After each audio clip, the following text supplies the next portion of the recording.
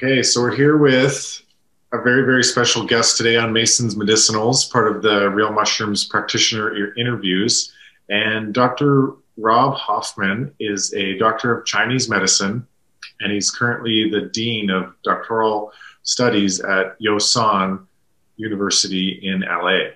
He has extensive experience, not only in the academic sense, but also the practical sense, which I'm really looking forward to chatting with you today, Rob. Thanks for being here. No, thanks for having me. I appreciate it. Yeah, we've connected a few times on the Real Mushroom chats and on the Facebook, so it's nice to kind of connect face to face and really, have some connection in this Zoom era.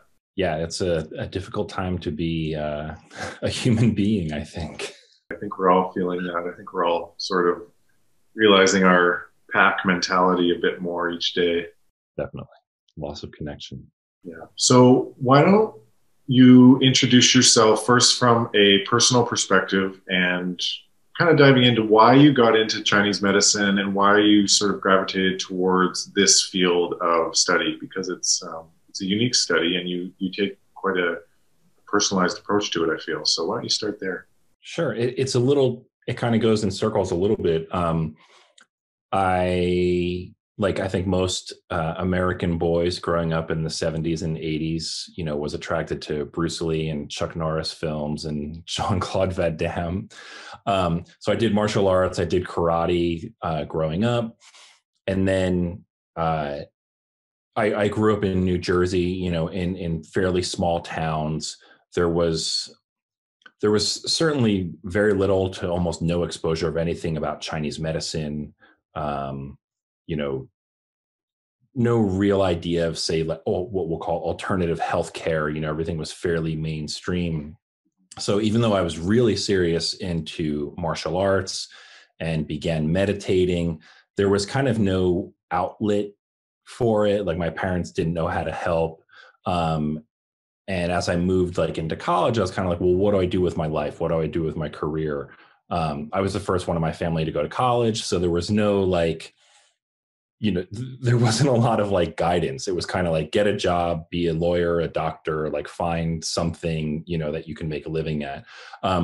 So I kind of pushed away martial arts and any kind of spiritual, non-Judeo-Christian ideas because I didn't know what to do with them. And I actually went into the music business, which was totally different than what my parents envisioned. And I did that for a decade. And after about 10 years of torturing myself and doing 120-hour weeks, I was not a healthy person. I was, mentally in bad shape. I was waking up every day and hitting Advil and a raspberry Snapple and a chocolate muffin and going on with my day. I lived on these vitamins. I don't remember the name, but they were crazy. They were bee pollen and ginseng. That's what would keep me awake. So yeah, you can imagine the picture of that basically.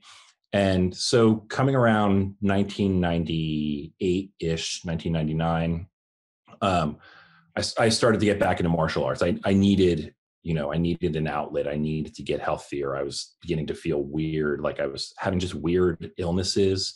I had pleurisy, which is for a 29-year-old guy who doesn't smoke and doesn't do drugs and has lived in a normal, healthy environment, that's not a normal disorder to have. So I got back into martial arts, and one of the things that pushed me into Chinese martial arts is when I had been younger, when I was 18, I was really into karate, but I noticed a lot of the Japanese masters, by the time they were in their 50s and 60s, they had arthritis, they were dying young. And I was looking at Chinese martial artists like Tai Chi and Xing Yi and Bagua, and I'm like, those guys seem to live a lot longer. Maybe I'll do that. And I know that's a huge generalization. And there's always somebody who's like, no, but this guy lived to be 105. And I'm like, yeah, I get it. But in general, in my experience, that was the observation. So I moved into Chinese martial arts, Xing Yi, Tai Chi, Bagua, and Hung Gar. So internal and external arts. And over the course of that time, I was still working in the music industry.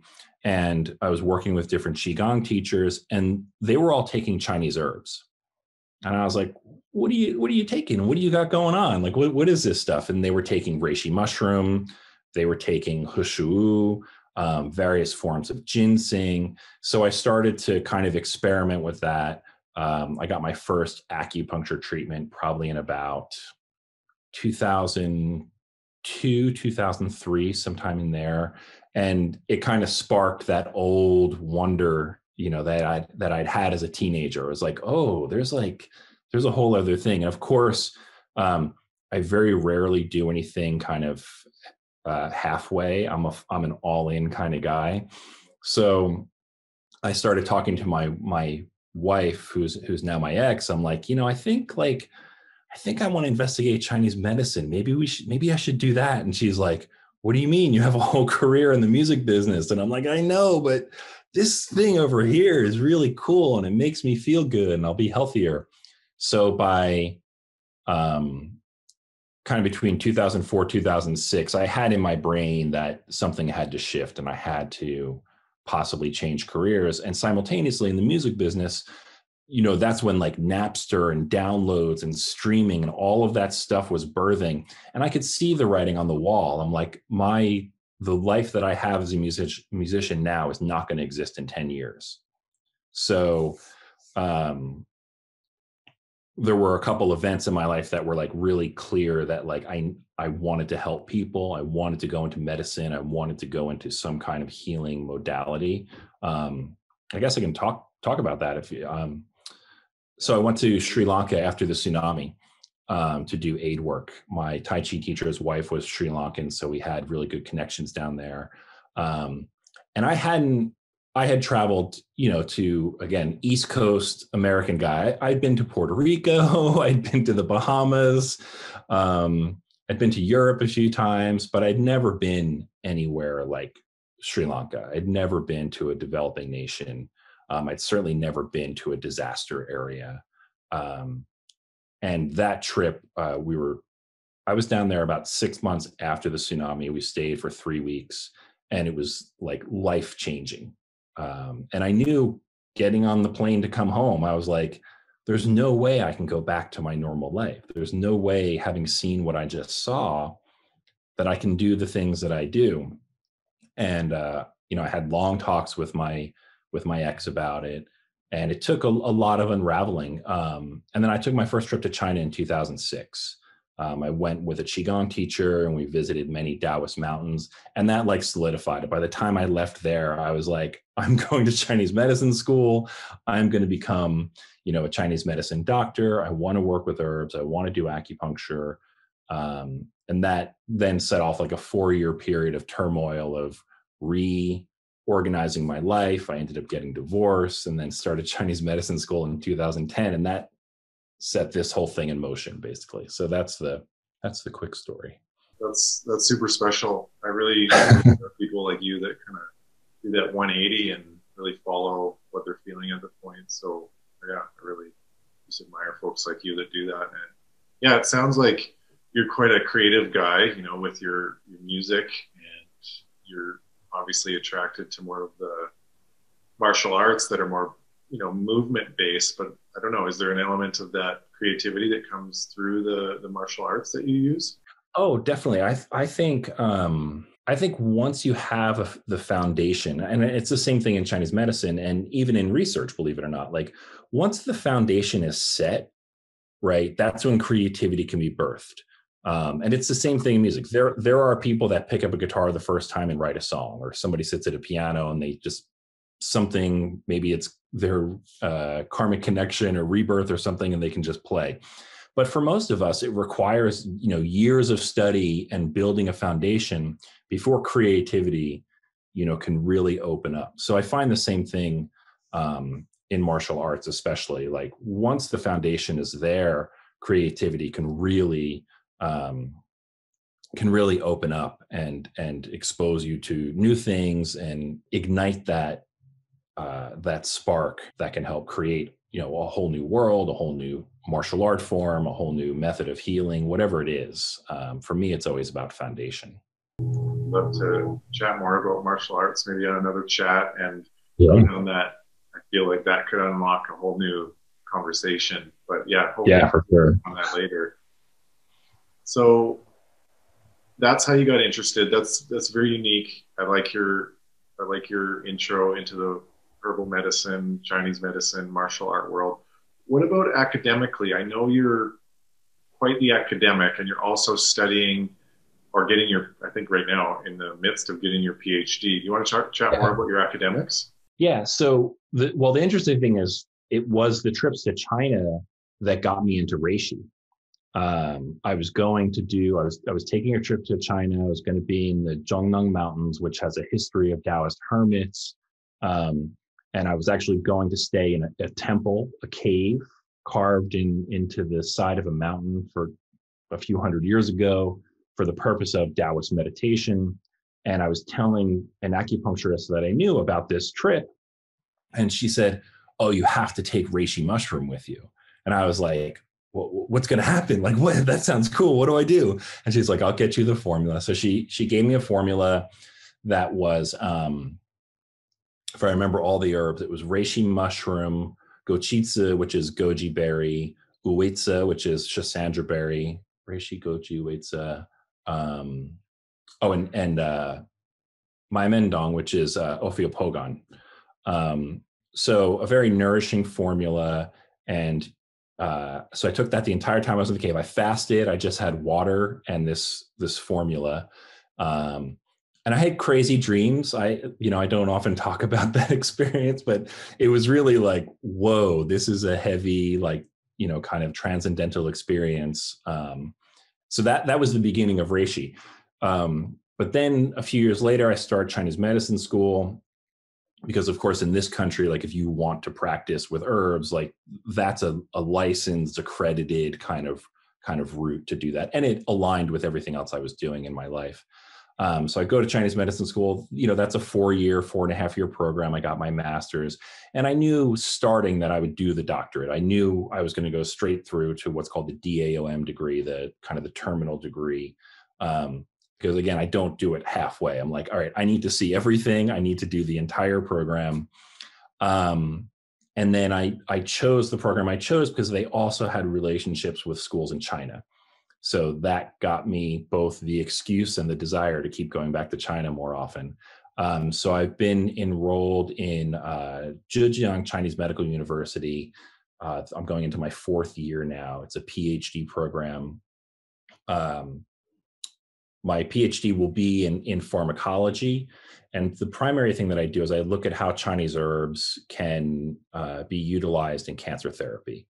So we look at the effects on the immune system, regulation of T cells, cytokines, even how Chinese herbs affect chemotherapy, radiation therapy, both as an adjuvant therapy or after to alleviate side effects. Hopefully I'll be done this year. I think. I wish you the whole Thank you. If I can keep writing, if I can write fast enough, I'll be done soon. Maybe more reishi or. Yeah.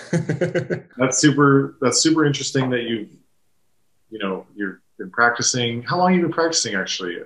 I graduated from Chinese medicine school only in 2015. I'm just a baby at all of this. It's all, but I'm definitely one who's on an accelerated path. It was the same thing in music. Same thing like with my surfing, same thing with martial arts. Like I usually dive so blindly and wholeheartedly into something I do that I tend to outpace, people who started at the same time with me. It's not because I'm necessarily good at it. I think Einstein said something like that, right? Like I'm not actually very good at this. I'm just incessantly curious or something like that.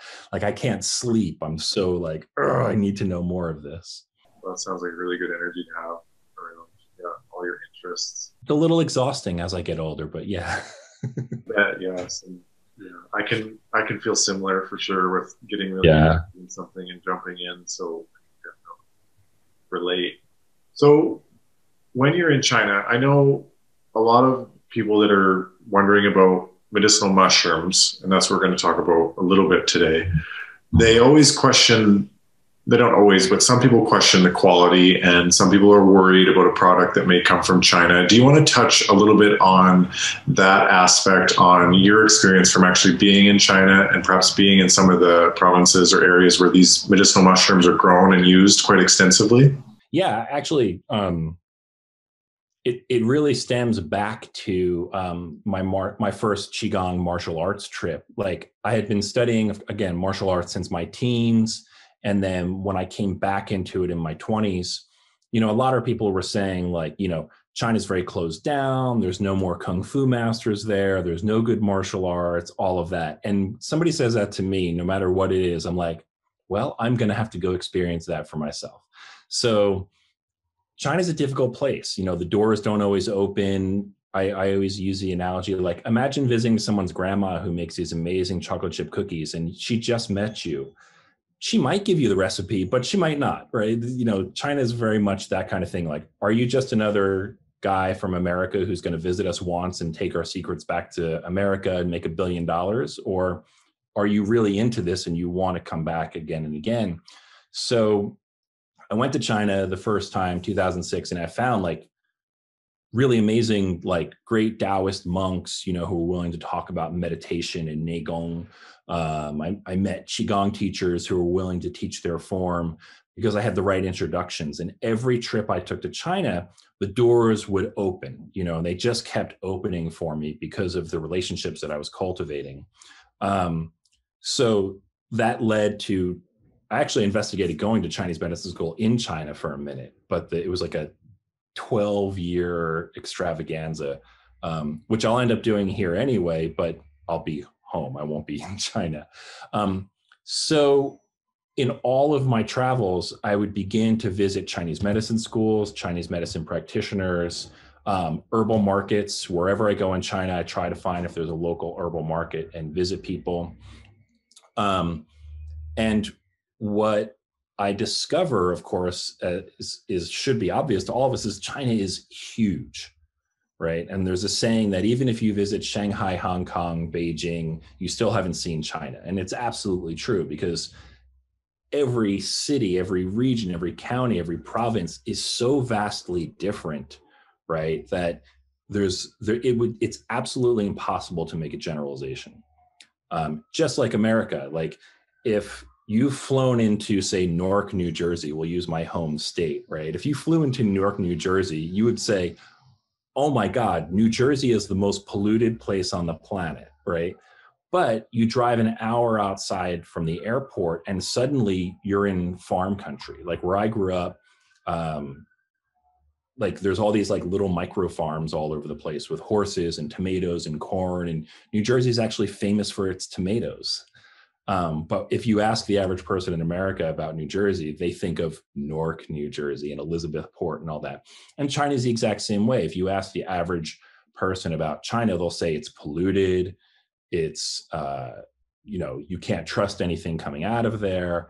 And when you visit China and you get on a bus, which is one of the best ways, or now the bullet trains to see the country, you realize how vast it is. And when you get into these growing regions, especially, right, many of them are highly protected.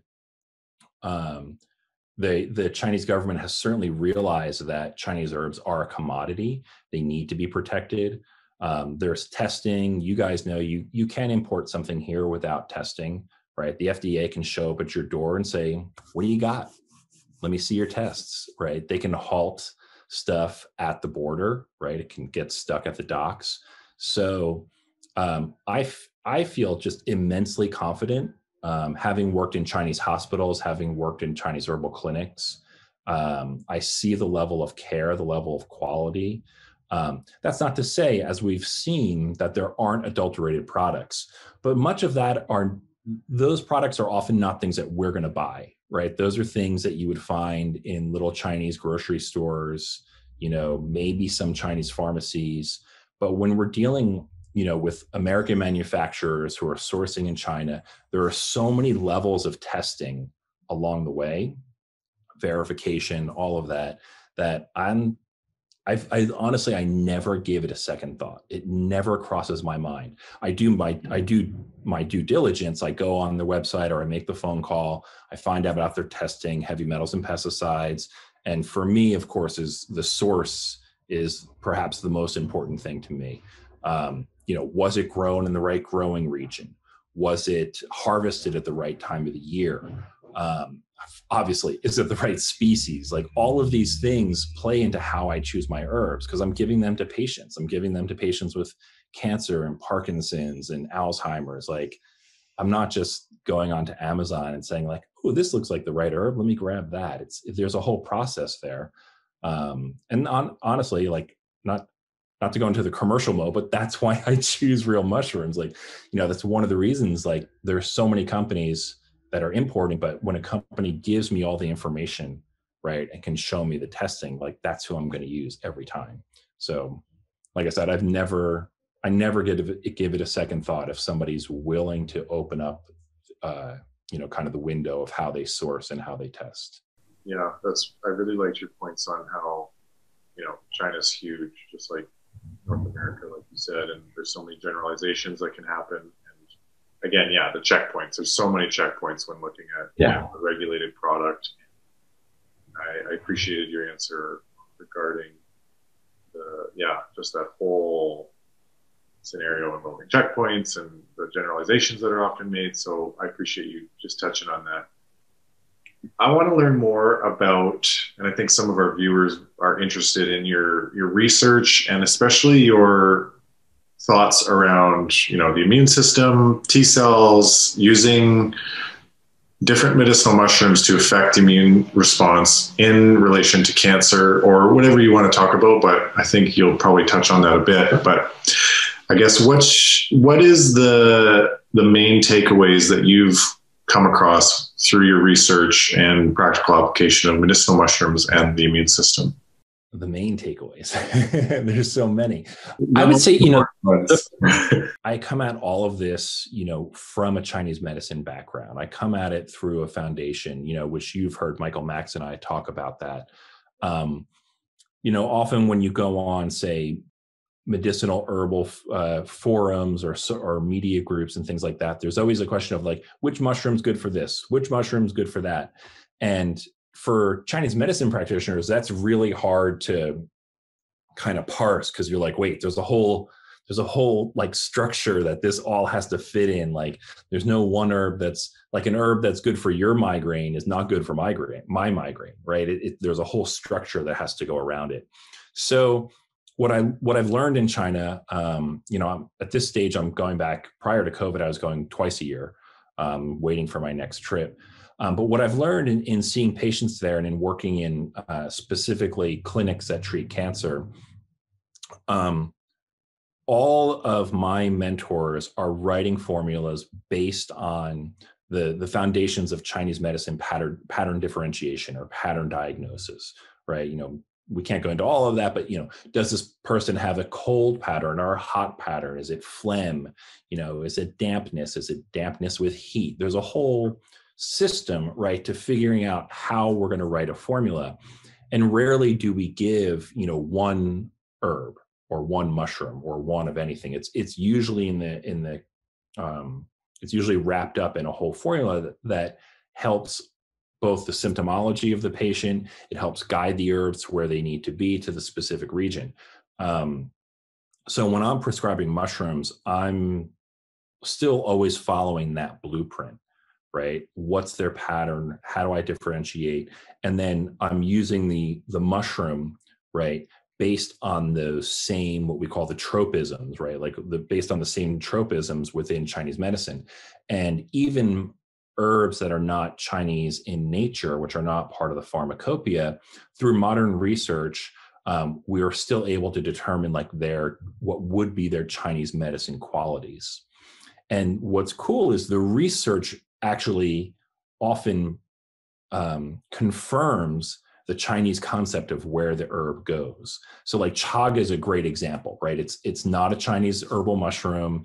I think you guys have a blog on it. I talk about it all the time. Like people say, it's in Shennong's Ben Sao Jing, the oldest herbal medical text in China. And it's like, No, it's not. It's not there at all. It comes from Siberia, and there's the tribe. Like, it's a whole other thing, and that's fine. But it is, now used in China and can be used obviously within the parameters of Chinese medicine. And the cool thing is we can look at how chaga was used in digestive disorders, right? We can look at how it was used to clear skin disorders. In its Aboriginal use or its original uses, it's used as a wash to clear off infections. They actually wash newborn babies in it to make sure there are no pathogens, skin pathogens. So you start to look at those examples and you say, it's good for digestive disorders. So in Chinese medicine, that puts it in the large intestine, stomach, and spleen organ systems and possibly channels. It's used on the skin. So in Chinese medicine, that might be related to the lungs. So we begin to develop a framework, right, around how that herb might be used in Chinese medicine, and then how it could be used, within a Chinese medicine formula. And then when you go to the research, you see that, chaga can actually regulate blood sugar. Right, there is a research study for that. So that's related to that liver pancreas axis. Chaga again can help reduce inflammation in the gut. So it confirms that idea of like a large intestine, stomach, spleen connection. So many times it's since my thing is mostly mushrooms, but it bears out in other Chinese herbs where the research confirms the kind of ancient idea of what organ that herb targeted. And that to me is the coolest thing. Reishi going to the liver, spleen, and lung, liver, lung, and heart. Often we see reishi can't be given with someone who's on blood thinners, right? It's contraindicated in that case. So it has something to do with circulation. So it confirms its ability to move blood and affect the heart in Chinese medicine. So that to me is the coolest thing, when the ancient and the research kind of come together.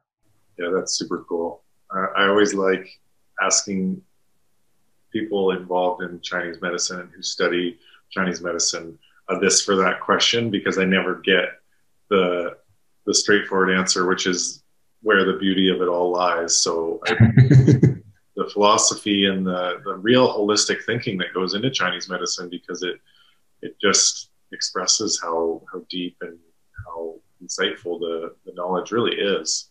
So, yeah, and we've only got realistically 99% of the texts on Chinese medicine have never been translated. So we're operating, from the English language, we're indebted to our translators, and we're operating on such a small kernel of the knowledge available to us. So that's what keeps me going back to China and studying Chinese language and studying Taoism, to really try to get to the heart of it. I don't know if I'll accomplish it in this lifetime, but at least that's the goal. Yeah, maybe you will. I don't know. I hit 51 in a couple of weeks, so I'm beginning to question my abilities. Want to ask about that is, from a Chinese medicine perspective, or your perspective, is there common tropisms or patterns that show up in the oncology world in a Chinese medicine viewpoint? Like, are they usually deficient people? Are they usually, I guess, is there any common patterns that come up in that Chinese view of oncology? That's a great question. And it actually goes back, that's like the opening paragraph of my dissertation right now, the opening introduction. So Chinese medicine really began to identify what we term as cancer, all the way back to the Shang dynasty, 3,000 years ago. Of course, it wasn't called cancer. They had various terms for lumps or tumors, liu, or they would also call it, by the time the Nanjing comes around, they call them accumulations.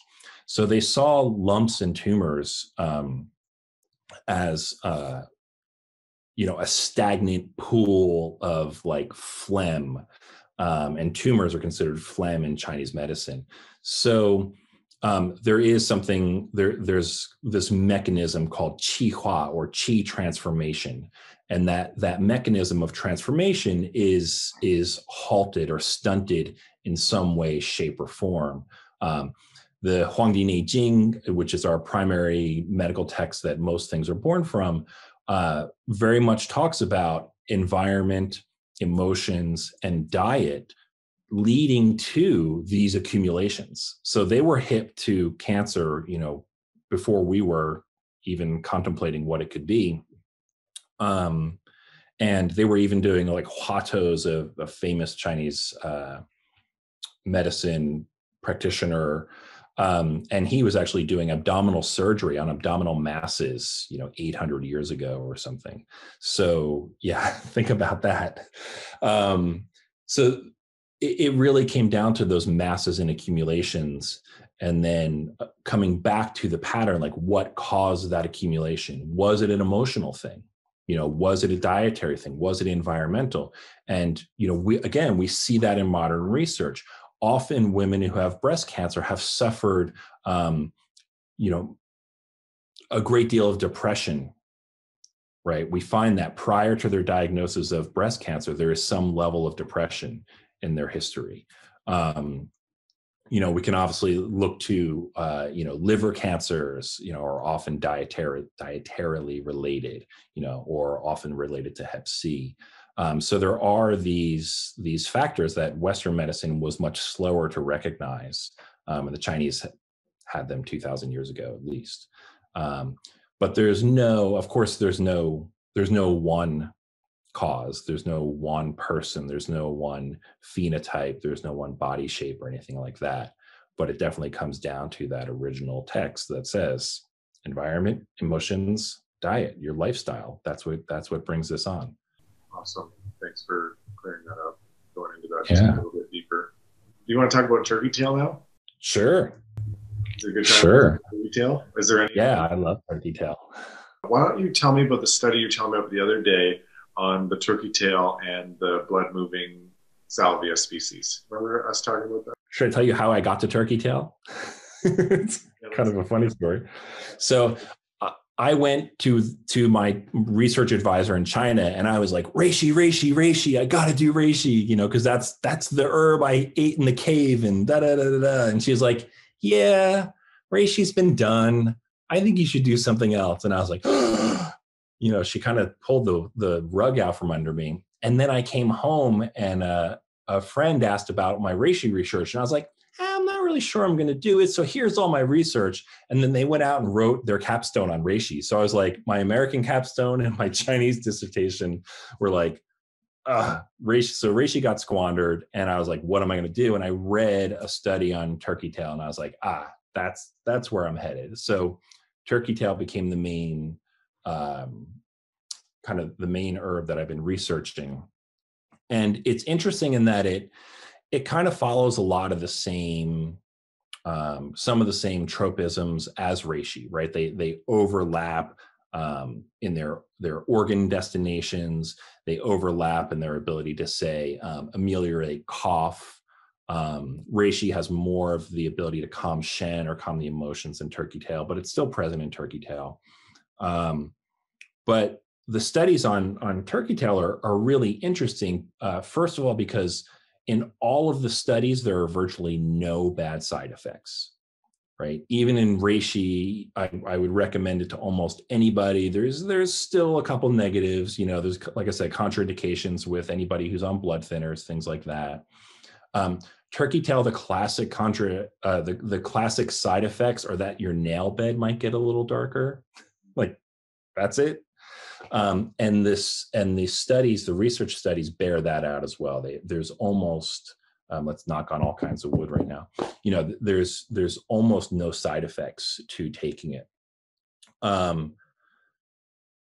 So I would say my favorite turkey tail study, which we didn't get to talk about the other day, but my favorite one is a study, I believe it's Donatini, and they took 70, it's a small study. They took like 75 patients that they had done oral swabs, and they found HPV 16 and 18.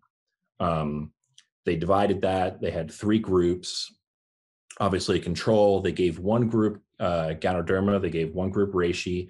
They gave the other group a mixture of reishi and turkey tail. And 14 weeks, maybe 14 weeks to form, 14 to 16 weeks. They retest everybody. Obviously the control group had whatever normal populations have for HPV group. The Ganoderma group had about 5% clearance. The group with Ganoderma and Coriolis, turkey tail and reishi, had an 88% clearance of HPV 16 and 18. And that's really important because those are the primary HPVs that cause cancer. So within 4 months of a standard oral solution, this is not an injection, this is not a rat study, it's not in vitro, we see this clearance of HPV 16 and 18. Like that, I read that study and I'm like, I'm in, turkey tail, here we go.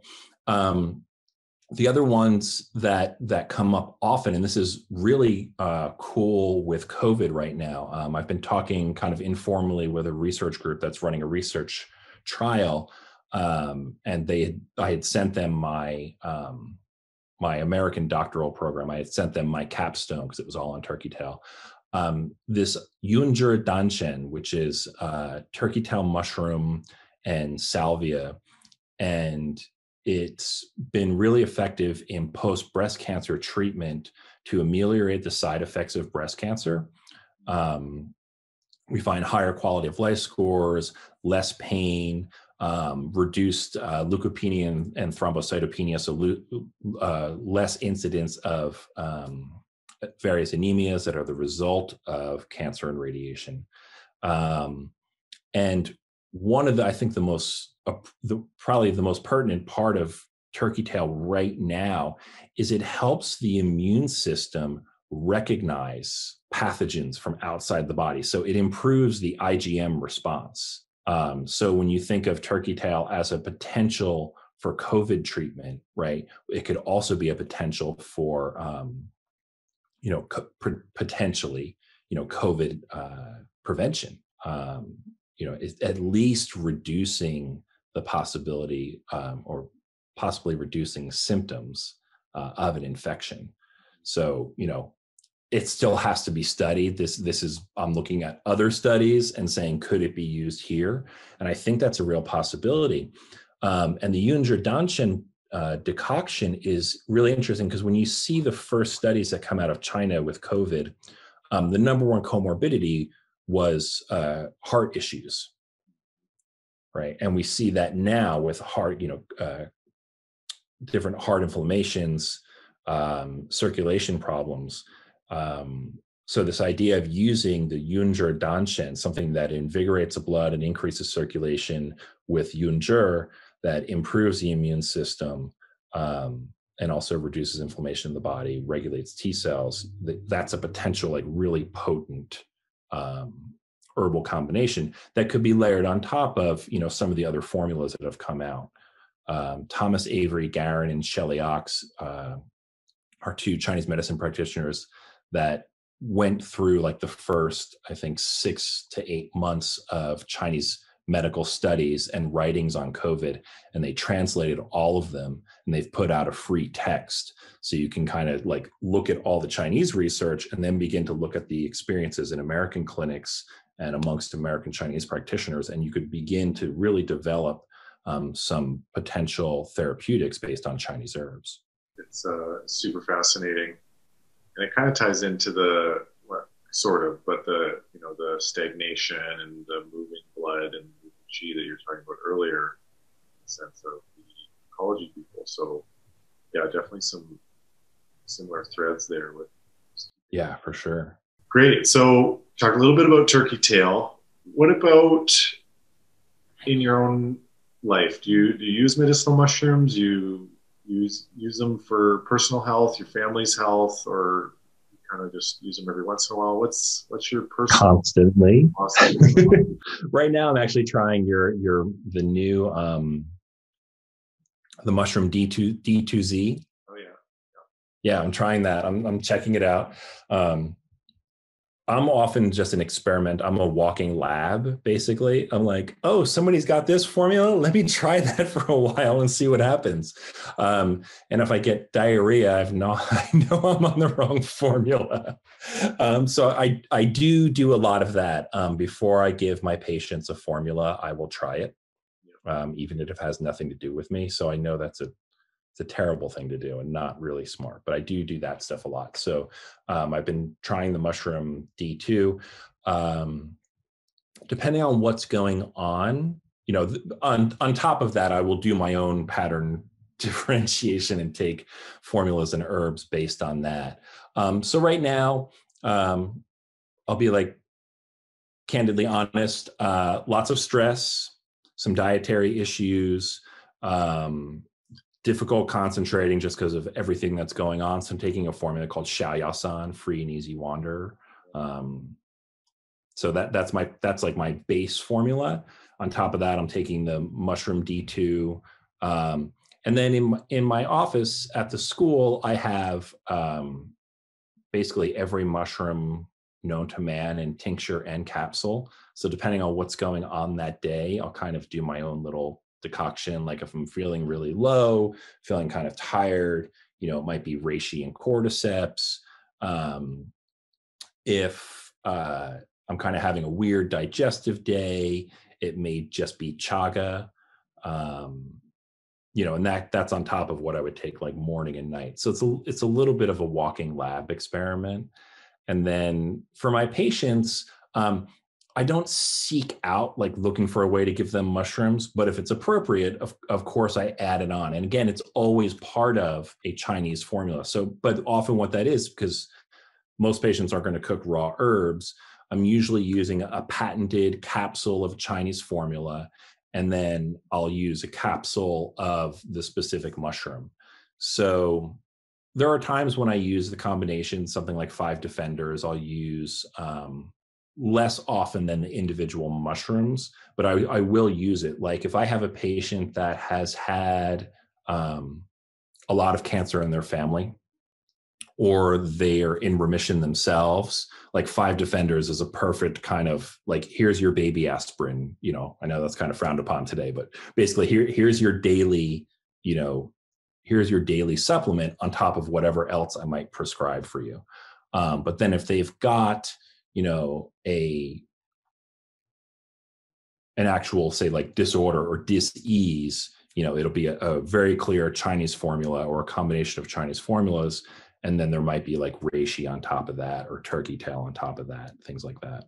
Sounds like a good way to experiment. That's why I got my glass experimental thing in my logo, because I think it's good to experiment and try things out, obviously, for our patients. You have to. I mean, think about it. You're not going to hand your patient like, here, try this. Let me know how it goes. Like, what? No way. And Li Shizhen, who's like one of the most famous Chinese herbalists, he wrote the Ben Sao Gong Mu. He was trying something like, I don't know, 100 herbs a day or something like that, some kind of insane number. Like I did that in Chinese medicine school, and I was usually sick after most herb classes, because there's some nasty stuff. But I feel like if I'm going to investigate a new formula, and especially a new company, right, I want to see like how it affects me. And I can smell it. Like I can, even with a capsule, you can open it up, you can smell if the herb is in there, right? And then you can open up the actual capsule and taste the powder and decide, like, especially if it's something, well, like cordyceps. I don't know if you like the taste of cordyceps. It destroys me. I'm ready to it's horrible. But when you're taking real cordyceps because it has that flavor. Same thing with if there's goji or schisandra in there, you taste even the powder and immediately like, yep, there it is. This one has, even though it's a powder, I can taste the eucomia, I can taste the schisandra, I taste the gochitsa. Oh, and there's that bile coming up. There's that, coptis and scoot coming in the back end. Like it's all in there, but you got to do that or else your patients, I don't know, it seems like something to do that increases your integrity, I think, for me. Yeah, I'd have to agree that whole organoleptic evaluation of herbs and mushrooms is Yeah. such a good process to continue to do. Rob, do you have any, just being mindful of time here, but Rob, do you have any personal or I guess philosophies that you sort of recommend people use or follow in their life? Like I usually ask people like three things, and everybody's going to be so different with the individualization Mhm. and everything, but what do you think three things are that you try to implement with all your people or people you care about? um, yeah, three things actually pretty well, it might be four, but we'll see. Let's try. So, um, number one is diet, right? Don't walk in the kitchen and say, "Ooh, what should I eat?" Right? Walk in the kitchen and say, "What do I need?" Right? Changing that mindset. We've forgotten how to eat. That's why diets are so popular. We just don't know how to eat. So it takes time to cultivate that idea, but simply walking into a grocery store or your kitchen and saying, "What do I need? What is my body calling for? Am I just thirsty? Or am I going to buy a bag of Swedish fish because I think I'm hungry?" Right? Like, well, what do you need? So beginning to look at your diet. And along with that, of course, is like stopping all the fad diets. Like China, again, I come from a Chinese medicine approach, which is everything that's edible is on the table, right? And I'm going to mix and match and find the right elements that fit my body, that fit my constitution, that fit the season, that fit my geography, right? That fit my lineage, right? All of those things kind of come into play with their diet. So that's like the first thing. The second thing is sleep.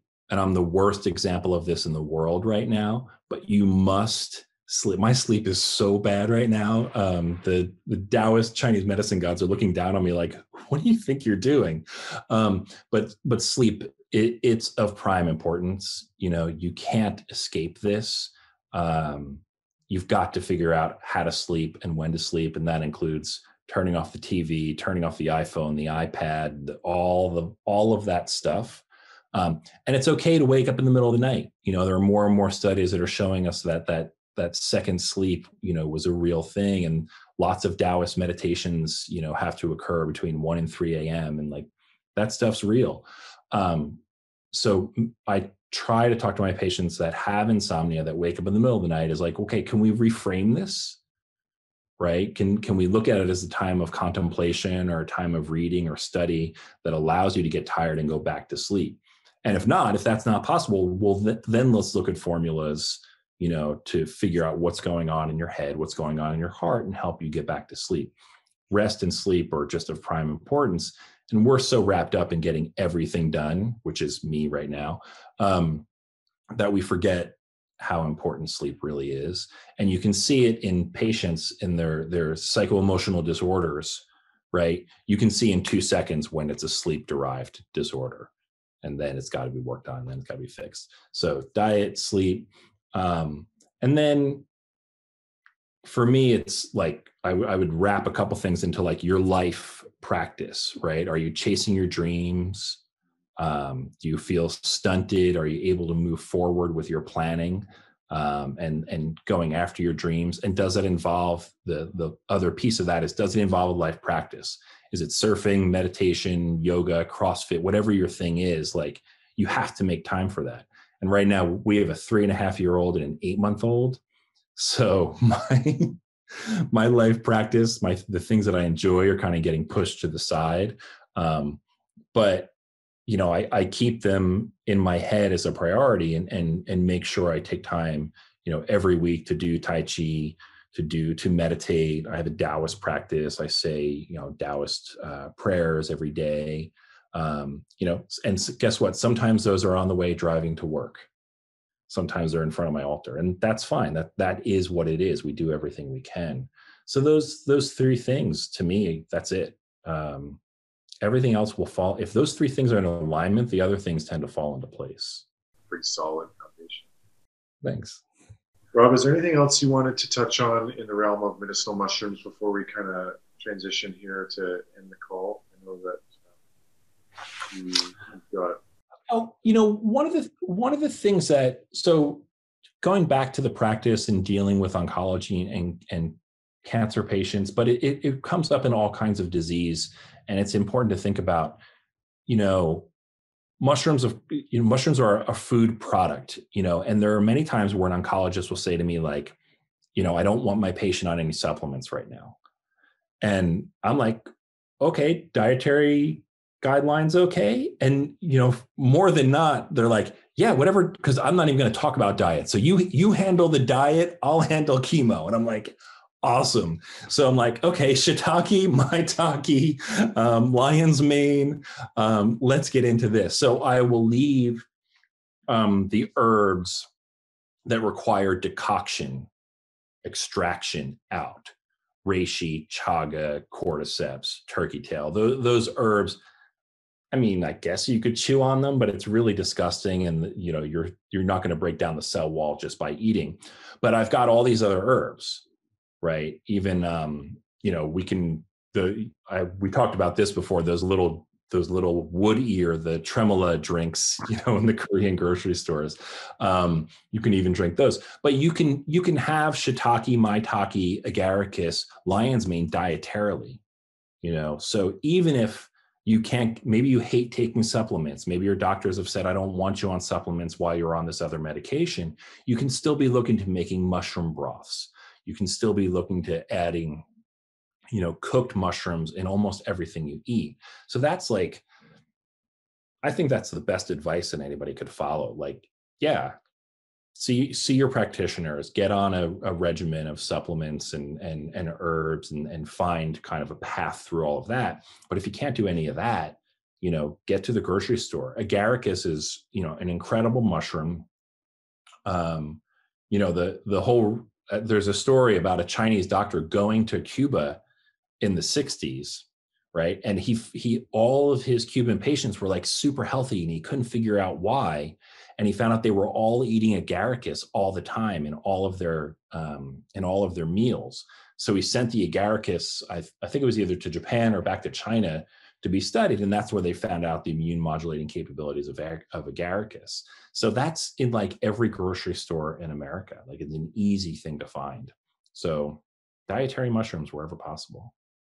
Yeah, accessible, still food, and yeah, lots of powerful nutrients and compounds. Yeah, and your doctors are usually not going to tell you like, oh, don't do this, right? Because it's just part of your diet. They're usually totally fine with it. And in cases where I've had patients on chemo and radiation, again, this is an anecdotal, it's not a research study, but in the cases that I've seen with cancer, often their side effects are much lower, when they've got a good diet of medicinal mushrooms. So again, it's anecdotal. I can't publish that. It's just an observation. But if that happens in more than one patient, you're kind of, if it happens in one patient, you're like, oh, well, that was really cool. That was amazing. And then it happens in a second patient, you're like, huh, this is awesome. This is working. So someday I hope to be able to do a study on that and write that up. That would be an amazing study. But we do see it. There's research out there that shows these protective effects. And my paper talks about that. The one I just had published beginning of this year in Frontiers in Pharmacology. I did an overview of Chinese herbs and their effects on T cells. And one of the things that comes up again and again and again is the reduction of side effects from chemo and radiation. How can people find you, Rob? Your website, your contact, you want to share? My website is AuthenticHealingTraditions.com. 3 words, AuthenticHealingTraditions.com. And I'm all over Facebook and the interwebs. I'm on the web. I'm on the line. I'm on Facebook and do all that. I'm always in I'm always in like mushroom social groups and Chinese medicine social media groups and all that stuff, trying to cause good trouble and get people on the path. All right. Well, we'll send people. We'll put it in the show notes and send people your link. Sure. Awesome. Thank you. That would be great. Thanks again for chatting with Real Mushrooms. No, thank you. That was fun. I appreciate it.